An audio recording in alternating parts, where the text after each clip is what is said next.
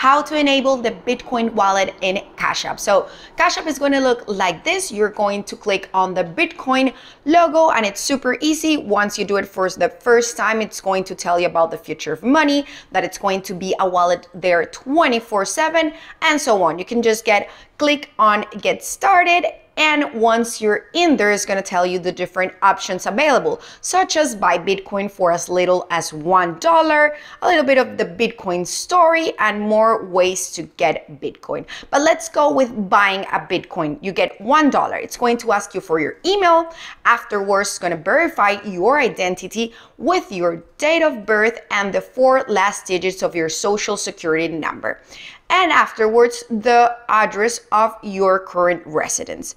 Once it's done, you're going to purchase your Bitcoin with the card that you have on your Cash App, that you have registered on your Cash App.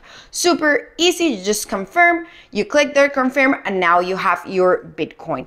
Then when you return to your homepage, you're going to see how many Bitcoins do you have, what can you do with them, if you want to buy, if you want to sell, if you want to receive, and also you can see the change in time of your Bitcoin. And this is how you get it enabled in your Cash App wallet, and you can check it every time you want once it's there.